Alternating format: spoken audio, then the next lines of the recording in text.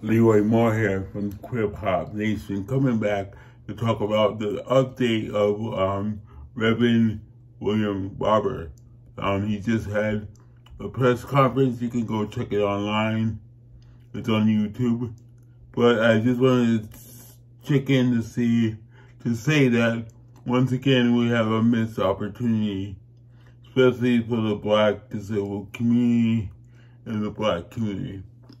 Because William Barber went to go get a white disabled organization and a white disabled woman to come and talk about the issue. William Barber is Black.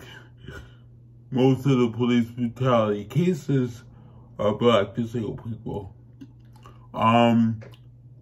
She brought up another case that happened years ago against a white disabled young man at a movie theater. Then after that, they talked about training. Once again, out of date. You know my views about training. It's way out of date. So they talked about police training, theater training, and all that.